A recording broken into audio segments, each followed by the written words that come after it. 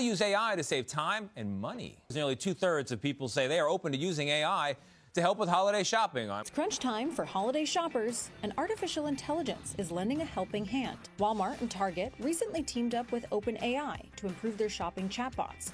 And the many AI tools, including Gemini, ChatGPT, and Copilot, include features to make holiday shopping easier and cheaper. Can you help me find deals on this product? As simple as price comparisons. Absolutely, I'd be happy to help you find some deals. And helping to find that perfect gift.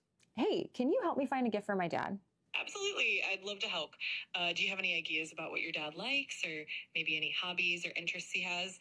That way I can give you some tailored suggestions. Google recently added new shopping tools built directly into their search engine. AI is going to take the grunt work out of shopping. Danielle Buckley is a Google product director. I'm going to search for kids' bikes near me.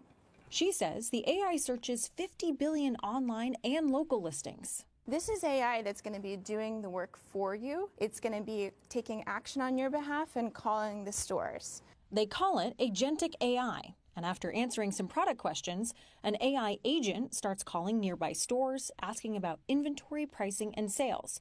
In 6 minutes, an email arrives with the search results. This one, it says they have kids' mountain bikes and also have one girl's model with 24-inch wheels, which was what we had specified specifically. The agentic AI also hunts for bargains. It'll let you set the characteristics of the product that you want, as well as a price that you're willing to pay for the product.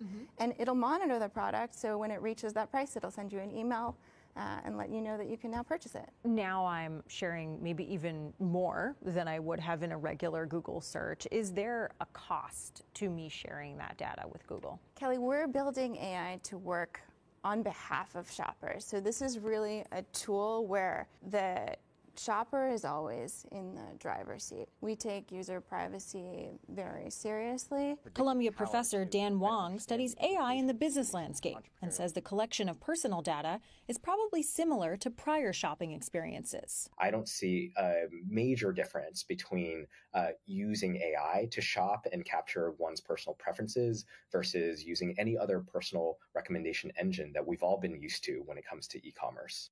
Now, according to Google, its agentic AI services are completely free, but Buckley said it is experimenting with incorporating advertising into the experience at a later date, and that's similar to current Google searches where paid products may appear on top.